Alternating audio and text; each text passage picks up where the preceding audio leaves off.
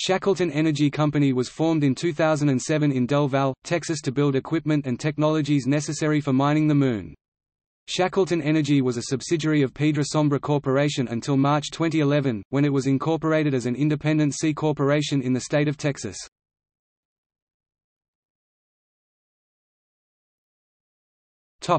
Plans. Shackleton intends to undertake lunar prospecting. According to their website, they originally stated that they would place a team on the Moon within 8 years. They have now removed many of those dates from their website after meeting no milestones and failing to secure funding. The company plans to develop an industrial astronaut corps that would select individuals who have many of the characteristics of previous explorers, such as Ernest Shackleton, Edmund Hillary and Lewis and Clark. They further state that they plan to have humans stationed on the Moon by March 2021.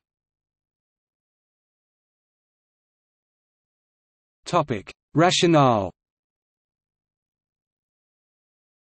In the belief that significant reserves of ice will be located, the company hopes to establish a network of refueling service stations in low Earth orbit (LEO) and on the Moon to process and provide fuel and consumables for commercial and government customers. Shackleton hopes to build a fuel processing operation on the lunar surface and in propellant depots in LEO. Their equipment would be designed to melt the ice and purify the water, electrolyze the water into gaseous hydrogen and oxygen, and could condense the gases into liquid hydrogen and liquid oxygen and also process them into hydrogen peroxide, all of which could be used as rocket fuels. Should other volatiles like ammonia or methane be discovered, they, too, would be processed into fuel, fertilizer, and other useful products. The economics that would make the enterprise potentially profitable are based on the relatively low costs of getting fuels and other consumables from the Moon into low Earth orbit, because such a haul requires just 1/14 to 1/20 of the fuel it takes to bring material up from Earth.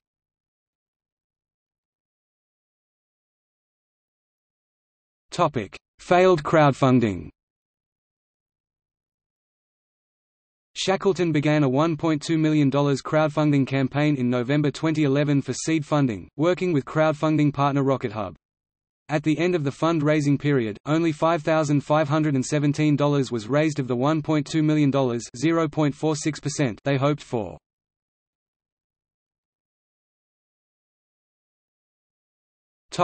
Project phasing. Shackleton originally planned a phased project through 2020. Their plans were funding dependent on a raise in early 2013. However, funding was not secured. There have been no updates as to their progress.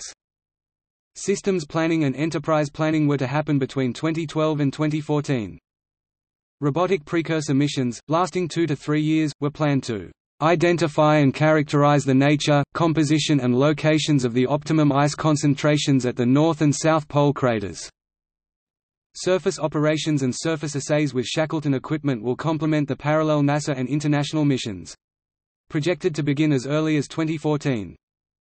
Establish prototyping and engineering infrastructure in LEO to test the interchangeable modules that are intended for later use for production. Planned to concurrently start in 2014. Establish production-scale equipment and transport vehicles, both in LEO and on the surface of the Moon. Once the lunar polar base has been confirmed and the equipment is landed, human teams will follow to monitor and operate the facility for the extraction of water ice.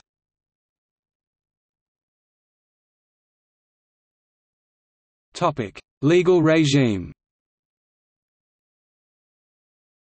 Although the requisite legal regime to enable the ice mining technology does not exist, major world space agencies, including NASA, have put in place a voluntary, non-binding coordination forum, the coordination mechanism, where nations can share plans for space exploration and collaborate to strengthen both individual projects and the collective effort.